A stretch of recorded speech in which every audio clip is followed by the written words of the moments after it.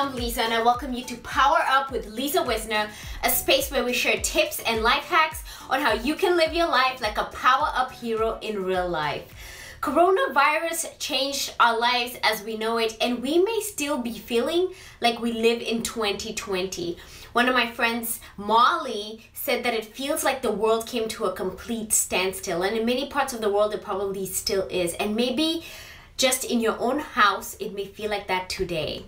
We're not meant to live in isolation like this. So I want to take a moment to let you know that if it's hard for you right now, it's totally okay. This is not normal, and it's okay to not be okay. But as hard and as hopeless as it may seem, just know that there's light. Depending on where you live, we are in March 2021, but it can feel like we're living reminders of 2020, right? So for me, the hardest thing has been my physical freedom being taken away, but I learned that it was an opportunity for me to create mental freedom. So today I'm going to share with you my top 5 tips to stay positive. First thing is for you to pay attention, because you have 2 choices.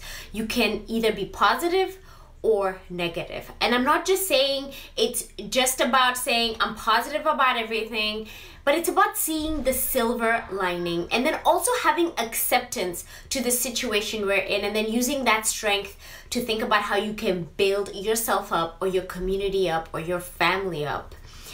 The second thing is to focus on self-care. You really have to dig deep and think about how you can be supported.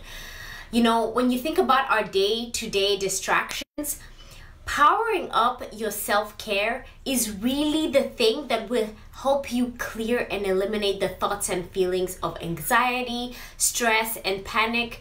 Honestly, for me, learning how to meditate and just taking that as a self-care habit was really like being best friends with my mind. So self-care can also be about your gratitude. So appreciate the things that you have. Maybe write down a few things that you're grateful for. You know, positive breeds positive. So if you do this, like for example, first thing in the morning, then you boost your day. So some examples of the things that I'm grateful for right now are like access to nutritious food to fuel my body, having shelter, I have a house, and then my body's capability of working out whenever I want. So just think of what you're grateful for.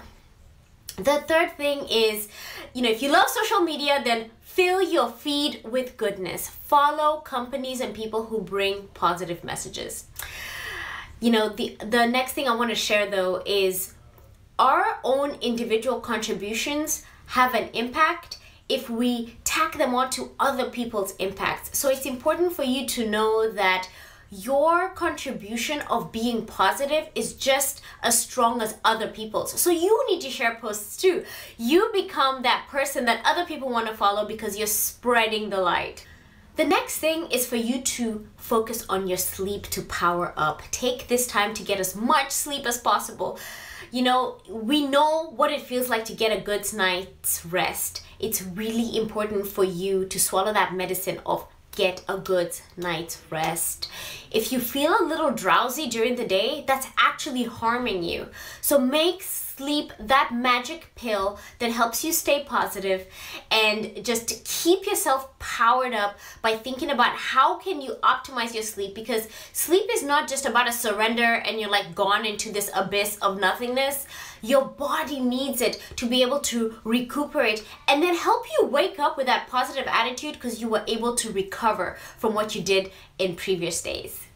And number 5, learn something new. Learn a new language online, buy a new cookbook, try something healthy to boost your immune system, learn how to edit videos online. Maybe you can just jump on YouTube and learn anything. You can learn how to do makeup, your hair, you can learn gardening, you could brainstorm a new business idea, you can take some online yoga classes, you can maybe plan your next adventure, learn how to plan travel, create a budget for it.